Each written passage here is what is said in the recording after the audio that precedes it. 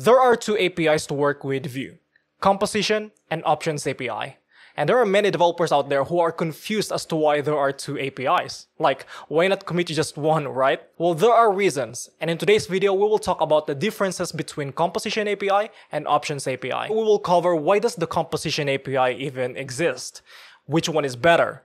When should you choose compositions over options? And lastly, can you use both at the same time? Let's see the differences first. Here's the code for Options API, and here's the code for the Composition API. In the Options API, the reactive state is created inside data, as you can see here. The increment method is inside, of course, methods, and the computed property doubled is inside the computed. But in the Composition API, everything is declared inside the setup function. We use ref to create the reactive state, and computed to create the derived state.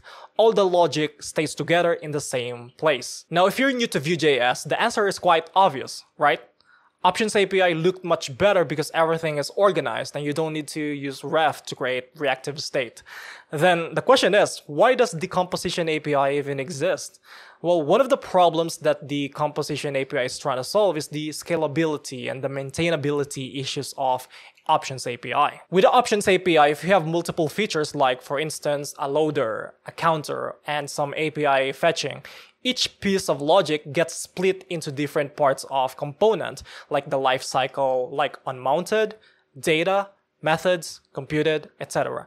This can make your components honestly harder to maintain as they get bigger. Like imagine you have hundreds, thousands of lines of code. You'd have to go back and forth between data, methods, computed, and life cycles. The Composition API fixes this by letting you group all related code together in the setup function.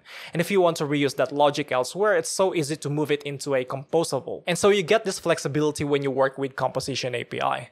Now there's actually another way to write Composition API, and that is by using the script setup. This will let you write your code like this. Notice that you no longer need to write the export, default, and the setup function. It feels like you're writing your own JavaScript code. Now the question is Composition API even worth using?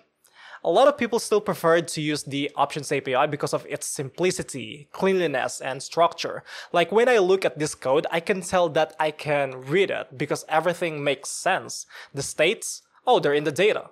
The methods, of course they're in the methods. And I look at the Composition API and it's quite hard to read and it's quite messy. However, this is where it gets interesting.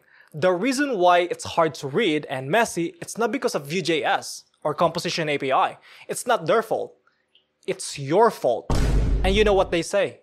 Skill issue. Seriously though, the Composition API is created to give you the freedom to structure your own code. It really forces you to write your code like how you write JavaScript. So if you think Composition API is hard to read and is messy, maybe it's time to know how to write better code. So which one is better? Options API or Compositions API? Look, I'm biased towards the Options API because I've used it a lot longer than the Composition API. But I'd say this, if you're going to create components with less complexity and scalability isn't your biggest priority, go with Options API. But if you want to scale and if this is going to be your first time using Vue, I'd actually recommend starting with Composition API because it'll force you to look for best practices on how to structure your code. Now, can you use both API at the same time? Actually, you can. You can write your script like how you write it in the Options API, but now you have this setup function. But honestly, I don't see the point because it defeats the whole purpose. The whole purpose or the whole idea of the Composition API is to organize your logic by feature. If you start mixing Options API just because you can, you're back to splitting your logic across data, methods, computed, and setup. It becomes messy fast, and now your component is much harder to follow. Not just that, you can't really access the properties defined in the Options API, like, the data, methods, etc. So the this keyword, the this dot keyword is undefined by default inside the setup. Technically, yes, Vue supports mixing both, and sometimes it makes sense to use them together, like if you're migrating an old Options API component and need to add new logic using Composition.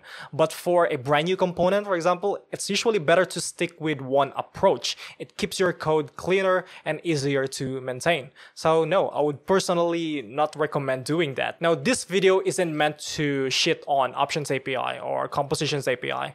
I really believe both of them have their own purpose. So whether you like the Options API because it's clean and easier to read, or you prefer the Composition API because it's flexible and scales much better compared to Options API, both of these reasons are valid. And honestly, what really matters is picking the right API based on your project requirements and staying consistent in your code base. So that is the Options API and the Composition API. Which team are you on?